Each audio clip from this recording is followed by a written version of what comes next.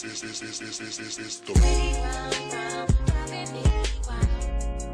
you guys, it's Ivy. I know, where have I been? I know you guys, we gotta catch up. But today we're gonna be doing a hair video, and I got this all new hair from DsoarHair, okay? So this is their 20-inch crochet full lace wig, okay? And what I found about this wig that I really liked, I love the hair texture. I think they updated like the quality of the hair. It feels way better than it's felt in the past. And I really like that this wig is kind of like a silk base wig.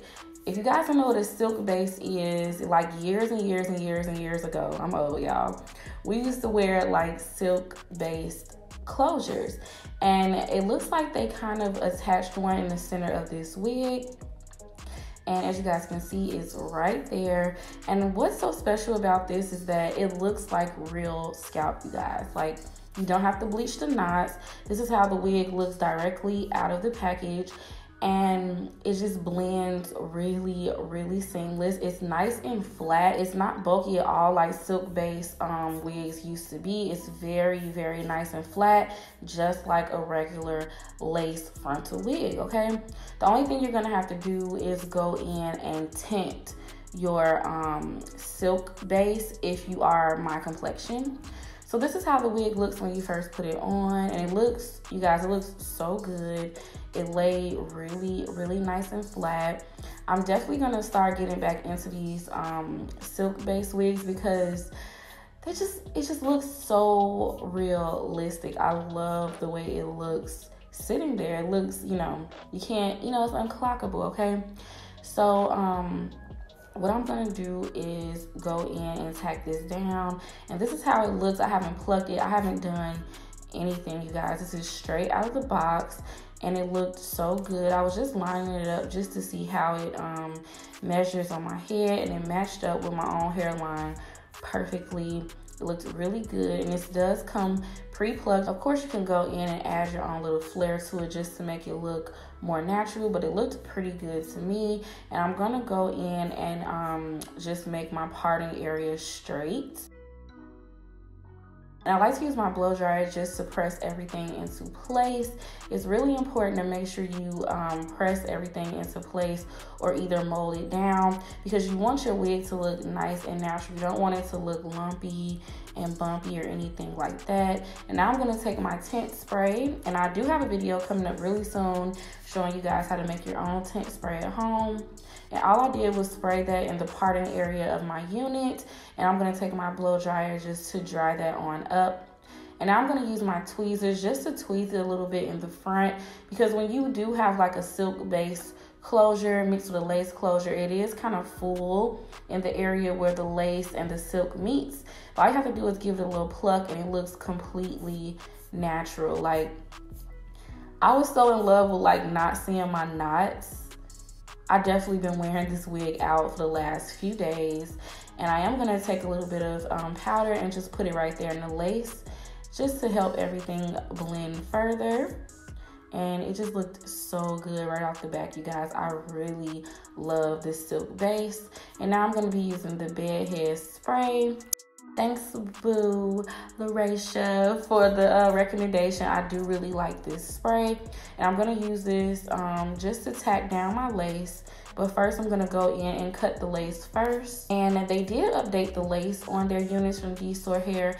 This lace was really nice and thin, and it melted into my skin so good, you guys. Like, it matched so good. I didn't have to do any baby hair or anything like that. I wanted to wear this unit, you know, with that more so natural look. And now I'm just spraying a little bit of spray on my head, and I'm gonna go ahead and pull my lace on top of it.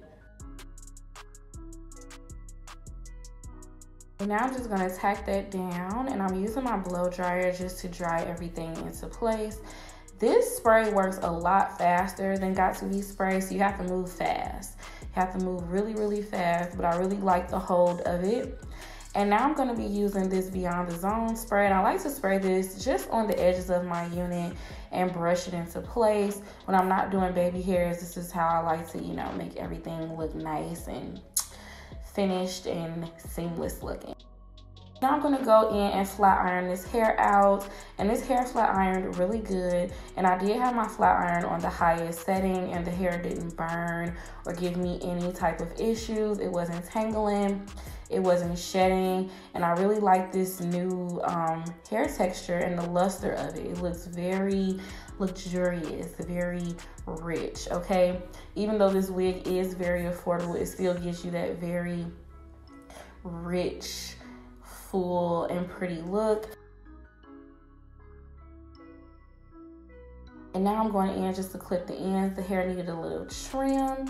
If you guys are interested in this unit, definitely check out the description bar below. I thought it looked really pretty. It definitely gives you that nice wrap look.